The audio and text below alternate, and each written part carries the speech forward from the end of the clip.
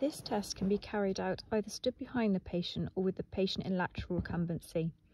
One hand is placed around the femur with the thumb on the caudal femur fibula and the index finger on the patella.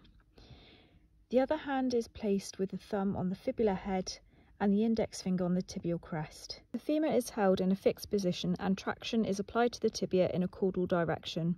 This is to ensure it is not subluxated. Thereafter, cranial pressure is applied.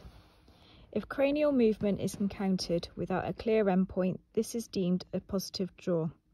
Some patients will require assessment with a stifle inflection and extension where there may be rupture to only one of the component bands of the cranial cruciate ligament. This video shows a positive draw on the right and a negative draw on the left. The test should ideally be carried out on a heavily sedated or anaesthetised patient. Muscle tone from the quadricep muscles can give a false negative result and can be painful for the under-analgesic patient.